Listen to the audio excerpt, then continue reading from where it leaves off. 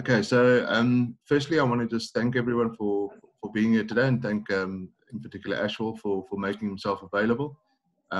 We do have on this platform, there's 40 minutes that you get kind of free, so we'd like to kind of keep this quite compact and allow everyone to get their questions in. So as you've seen this morning, we have announced the squad for the 2021 season. I don't think I need to announce the player by player, but I'd like to open the floor up straight away. Firstly, if I can start and then can get everyone going. Ash, your first impressions? Obviously, it was a tough off season in terms of contracting. It seemed to start a lot earlier than normal. How happy are you with the guys that you have, and obviously a bit of a word about the players that have left?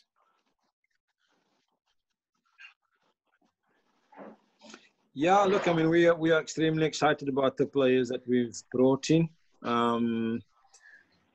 There's a lot of exciting players there, some pace, obviously in the bowling department, some experienced players in terms of one-day cricket or white ball cricket. And that's an area where we felt we need strengthening, because over the last 3 years, we've been more competitive in four-day cricket than we have been in white ball cricket. So we're excited about the players that we brought in and that they'll be able to make us stronger in the white ball format. And then obviously, looking back at the guys that have left, just to pay tribute, as I said in my statement, to people like especially Rory Kleinveld, Dane Pitt and Dane Patterson, who've been stalwarts of Western Province and the Cobras over the last 10 to 15 years. And then obviously some other players have left as well. People like Lazard Williams also been here for a while. Playing opportunity has been hard to come by for a player like him. But then obviously people like Frisco and Tando and Bukaku and others that have left as well. If I can just say that, with 100% of the country's players' contracts coming to an end, it was a little bit of a nightmare actually to get around this transfer window or to get through it, because it's basically free for all and highest bidder type of situation, which is not ideal. CSA has come out and told us that we can give 8 players a 2-year contract for starting from 1st of May.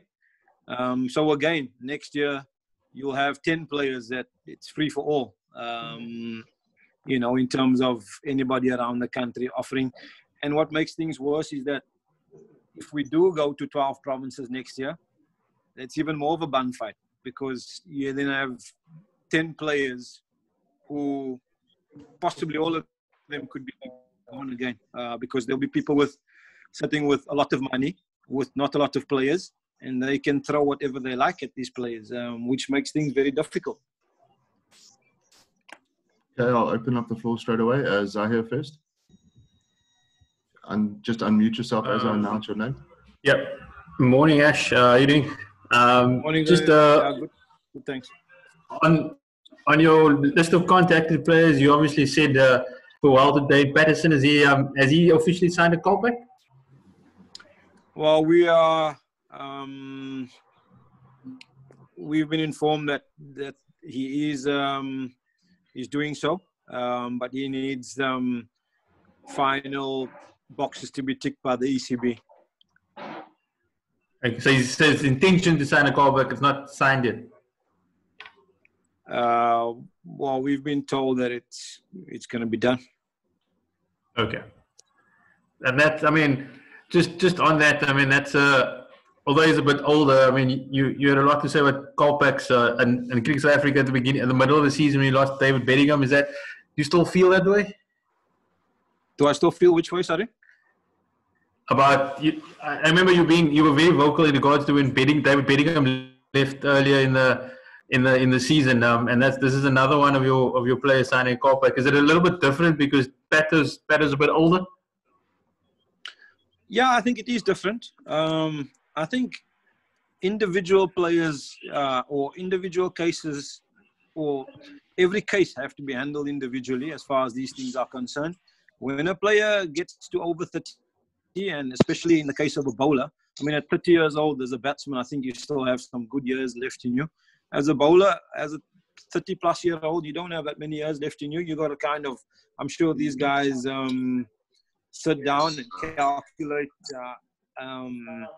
what realistic opportunities will they have of playing for the Proteas, and if not, then then they'll consider other options. And I think this is probably how this came about, which is very different to David Bedingham case, I would say. In that situation, I do believe, or I still believe that David Bedingham's best chance of international cricket is to play for SA. I think, you know, he knows how highly I rated him, or I rate him as a player, and I've communicated that with him in terms of my thoughts about him making it all the way to the top. But you know, there are other factors that play a massive role in these decisions, and we seem to never want to deal with those factors, and we're always talking around those factors. But just on the issue, just on Pato, just I mean, he played in the last test of the summer. He made his debut. He's been part of one-day squads and T20 squads, and there's a World T20 scheduled for later. We don't know if it's going to happen, but I mean, for when a guy makes his debut in the last test of the summer and he leaves in the middle, you know, after just a couple of weeks later, isn't that disappointing? It is, but then, you know, the player also asks, if I just played for the Proteas a few weeks ago, why am I not in any one-day squads? Why am I not in any 2020 squads? So you got to look at it from both perspectives. You know, you guys are looking at it from one side. He's saying, well, maybe I only played in the test because so many guys were injured. KG was suspended, and Gidi was unfit or injured. And then maybe that's why I played in the test matches. And then the one-day squads comes out, the 2020 squads come out, and I don't feature in any of them. So, you know, like I say, I'm sure these players, it's massive decisions for them.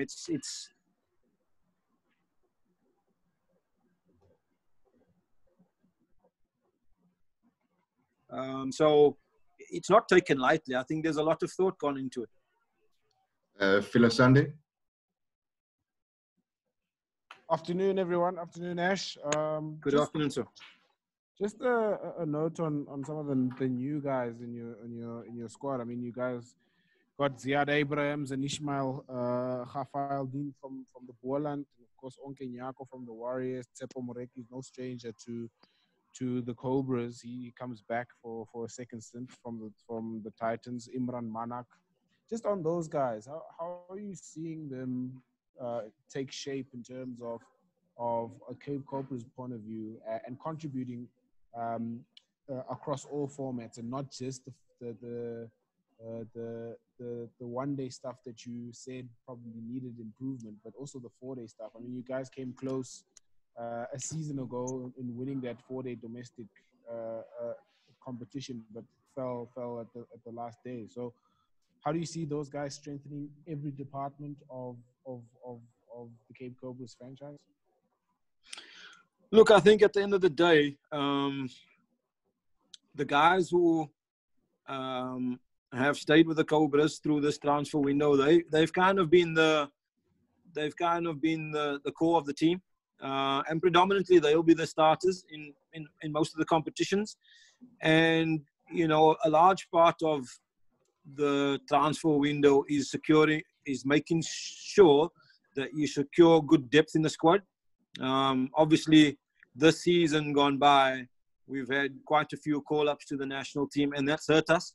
The Anaman, Kyle, George, all the way at the same time. And then obviously somebody like David Bedingham getting called up or signing the contract just before the Momentum Cup started. That is four key players of our one-day squad that we missed. And then it had a major effect on the squad. So, you know, in going forward, we wanted to make sure that obviously we're excited about the call-ups. I mean, that's part of our job. That's I will never begrudge that situation. In fact, it gives a lot to the squad players an opportunity. But we have to make sure that we have some good quality in the depth of our squad, and some of the guys that have come in, they understand the situation, that they will be those players that provide depth to the squad. Zubair has lost his place in the test squad, but we do expect him to go back into the test squad. Peter Malan has been in the test squad, and I'm expecting people like Kyle Verheyen also to be called up. Even if they don't play, they might be called up to those squads, and then we lost, without them, or then we without those players, and we have to make sure that we have quality in the depth of our squad. Sandy, you've requested a follow-up. Just on a guy like Onke Nyako, what do you see in him? He's obviously probably still a little bit wet under the behind the ears in terms of franchise cricket is concerned. But what kind of all-round are you looking from him, or what kind of all-round abilities do you think he possesses, and how do you see those sort of improving at the Cobras? He's an exciting player. What I like about him is his attitude. A lot of our homework goes into people's attitudes and what they will bring to the team. That obviously comes with their skill that they bring to the team as well.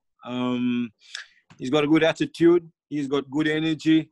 He's a good catcher. I think his bowling will suit our pitches, especially our outgrounds like Paul and Oudtshoorn. And he can hit the ball. Like I said, one-day cricket is important. We, in all likelihood, we'll have 2 white ball competitions this year, and making sure that we have depth in that department. One-day cricket is important, and I think somebody like him will be a good first-class cricketer, but also very good in the limited over formats. Khaled, your question, please. Ash, just a word on Tony Dezorzi. Him coming into your side now, of course, and I wanted to ask, because obviously he has quite a bit of experience playing for the Titans, etc. in obviously in domestic cricket. When you do lose your players to the Proteas, etc., do you expect him to immediately step up as a leader in the side? Yeah, again, we talk about the players' characters and what they bring, and he obviously brings some leadership with his skills as well. That's another factor that is a massive one for us. It's basically a new era. When I say new era, it's the end of the Rory Kleinveld, Dane Patterson, Vernon Philander, Dane Pitt, all those type of guys, and they were all leaders within the team.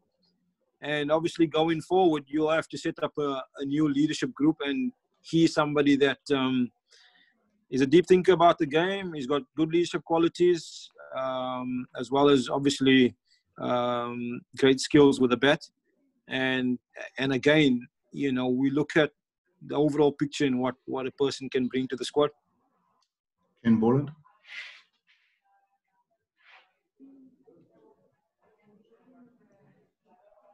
Ken, your question?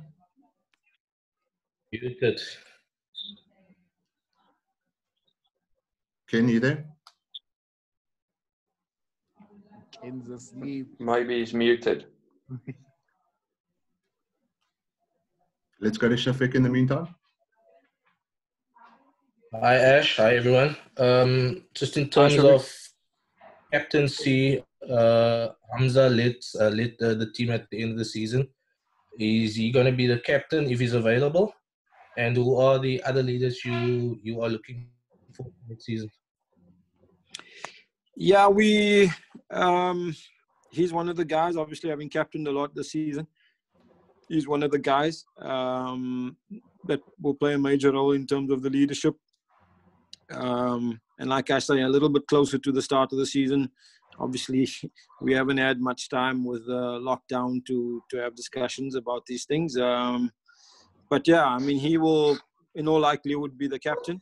And then people like Kyle Verheyen, Tony Dezorzi, Peter Malan, Yanaman Malan even as well.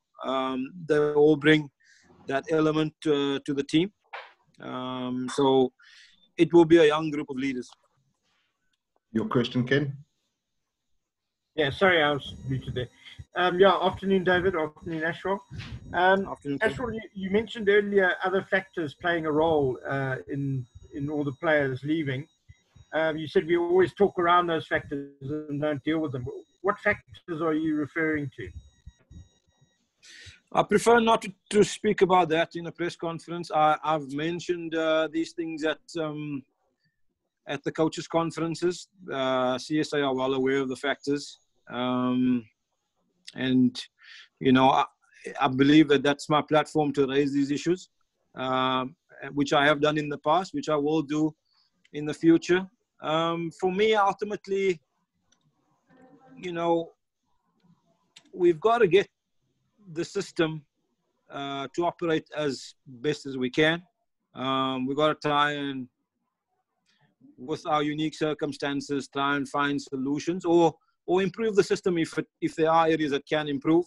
And it's important that we identify these areas. And like I say, when I get to the coaches' conferences, I tend to make my opinions heard or felt about that. And hopefully from there, you know, whoever sits in committees of decision making can consider those and make some decisions to improve the system. Your question, Nazri? Afternoon, everyone. Ash, just you signed Mangaliso Musekli at the back end of last season. Was there a temptation to sign another keeper or an experienced keeper, seeing that Kyle could be with the Proteas a lot next season? Yeah, there was. In fact, we did offer him a contract, Mangi, and then it was his agent said to me, "It's done. It's 99%. It's done." And then the next day, he phoned me back and said he's changed his mind.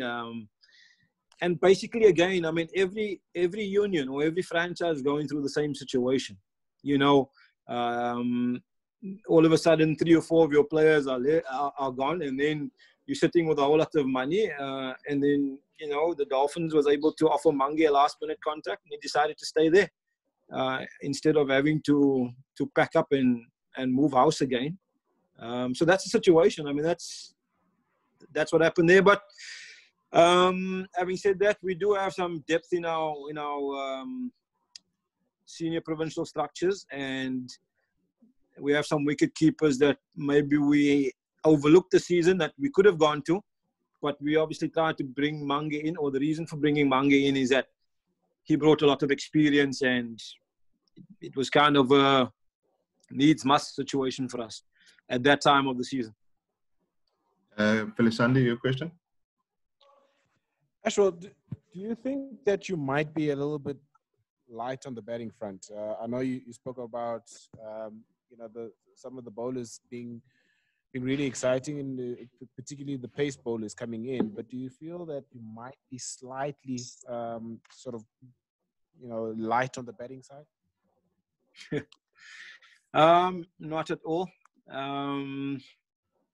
You know, apart from the regular sort of Proteas players, first 11 players, if you exclude them, and I wouldn't class any of our players as regular Protea players yet.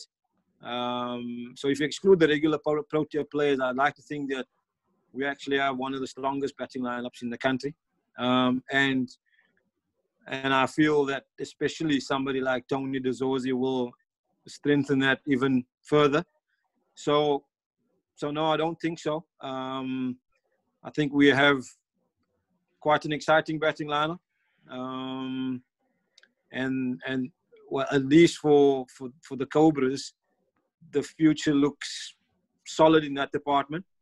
And then obviously you will have your challenges when you have perhaps Verreynne and Hamza being called up at the same time, or Verreynne and Yanaman Malan at the same time when it's one-day cricket, or Zubair after his fantastic one-day campaign for the Cobras might get a call up to the one-day setup of the protest as well. And then, you know, you have to make sure that you have a little bit of depth, and that's where young players like, when I say younger players like John O'Bird, who obviously had a taste this season, comes into play. He's had a taste of it, and he handled himself quite well at franchise level. And then now, obviously, there's other people like Alvin Savage and Ismail as well, who will come into the fray, and I think deservingly so because of what they've done for their provinces. And then we have some depth also. I mean, unfortunately, you can only contract 18 players. There's some other players within our domestic structures. When I say our domestic, our 3 affiliates that have performed well. There's another youngster, obviously, at Boland, who's also coming out of the S-19 setup. Unfortunately, missed out on the World Cup with under-19s, who's banging a lot of runs out there. So all these young players are on the radar, and we do feel that we have depth in that department. Zahir, your question? Ash, obviously the season ended prematurely, and I mean, we know the challenges that you faced this year with a lot of your players being called up and to national teams, and that's obviously a good thing for you as a coach that you're developing national players. But when the reality of the season is that you finished last in the 4 days and what's last in the 1 days, and does that how are you feeling going ahead for the new season? Like where are you sitting in the mix at the moment? Yeah, I think again perspective is important. Like I said, I mean I've admitted that we haven't been great in white ball cricket over the last few years, so we wanted to strengthen as far as that's concerned. I think of the 8 completed 4-day matches, we were probably in the driving seat in most of the ones that we've drawn. We lost one, the opening match in Poch on what I like to think was a substandard pitch by 10 runs or 11 runs. I think it might have been 15. So we were right in the game there.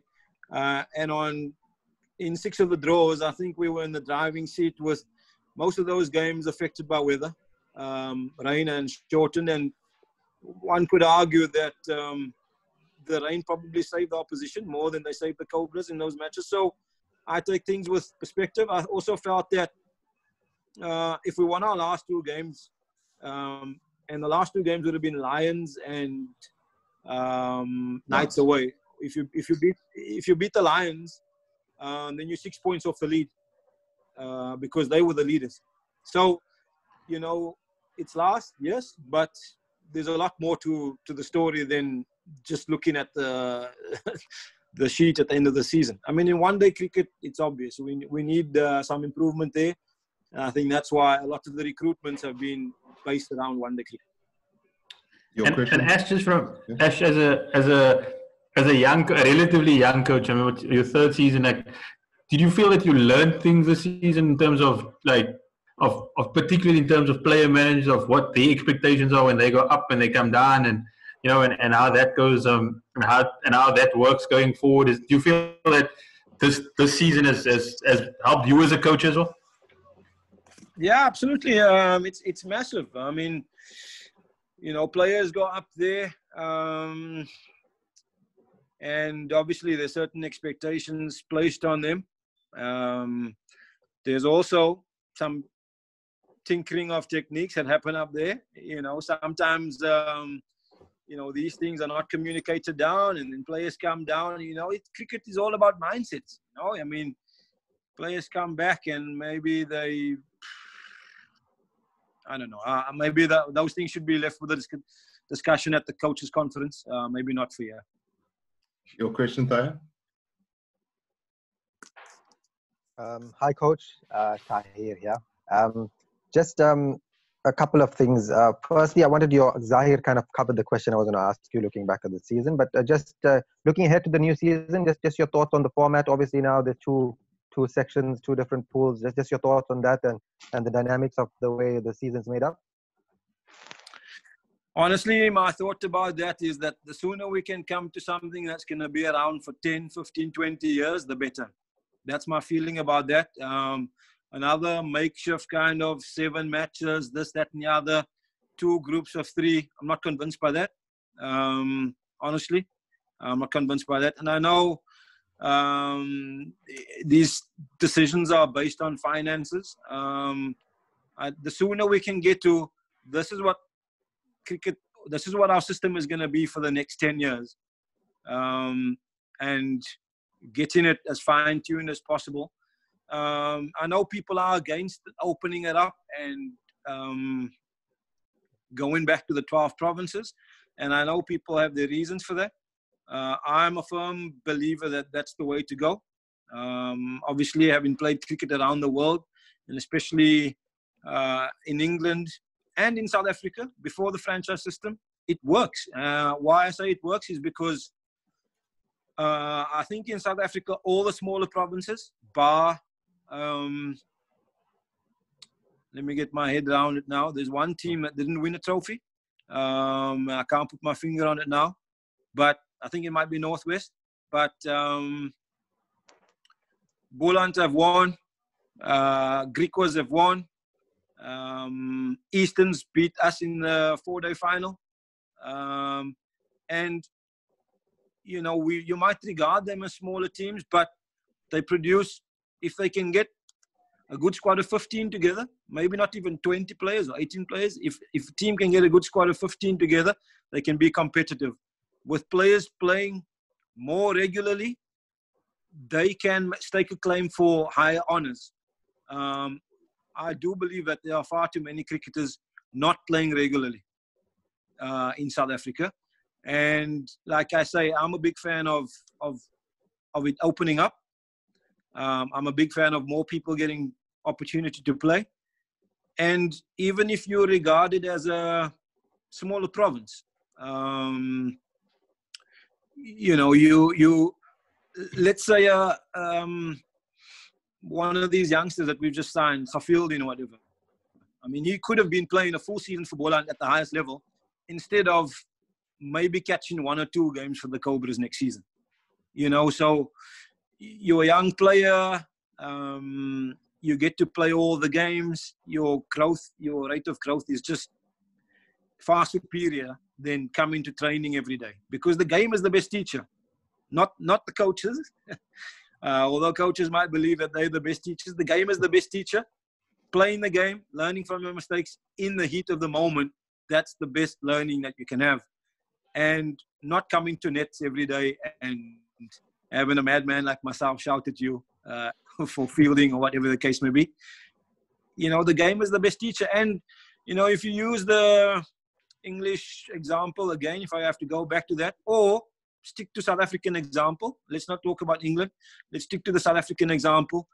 You know, before we became franchises, we had places like Easterns produce people like Andre now, Andrew Hall, Zander de Bruin go and play for the Proteas out of Easterns. You had places like Border giving you Striker Stradom and Steve Palfreman and Makai Antini and Mark Boucher. If you go back to Boland, they gave you plenty. Henry Williams, Roger Telemarcus, Henry Davids, Justin Ontong, Charles Langeveld. So the smaller provinces, or what we would like to regard as the smaller provinces, they have talent and they will produce players for the country. And I can't see any better thing than, you know, those guys playing at the highest level week in, week out. Final question, sorry, Ken and then Philisandi to wrap up.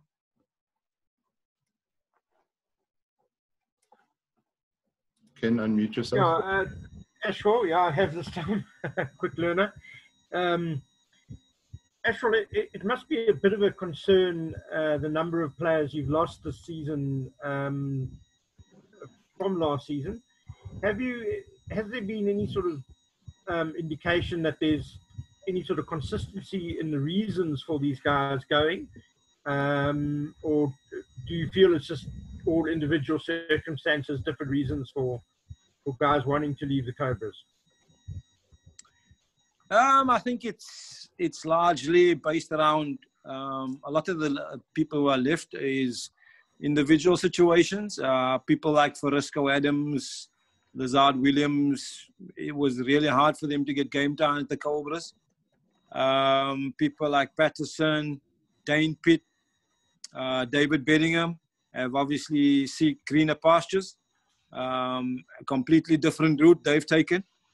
But the most exciting thing for me, or not the most important thing for me was holding on to all our best players, the guys basically who debuted or represented the Proteas over the last 6 to 12 months. Final question for Phyllis Sunday. Yeah, actually, just on that, I mean, you can obviously mention the amount of players that you guys have let go. One particular one that sort of strikes proper attention is the loss of Thando Ntini. I mean, was there any consideration from the franchise to keep him? What was his situation around him leaving and going to the Titans?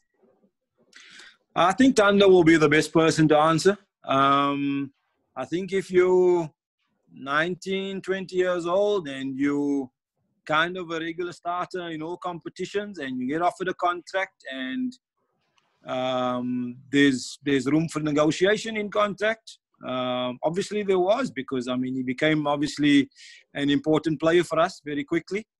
And if you think that you're probably down to start the first game of next season in the best or the strongest Cobras team, then maybe, you know, the best person to ask is Thando himself, why he left. I know the circumstances around it, and I know that there are other factors at play. And maybe, you know, it's not my place to say what they are. So maybe it's best that you speak to the player or his representatives and they can give you an answer. Was there a counter offer from the Cobras? We weren't given an opportunity to make a counter offer. Okay. Thank you. All right, guys, is that all? David, can I just David, can I just jump in at the end? Yeah. Sure, Altus.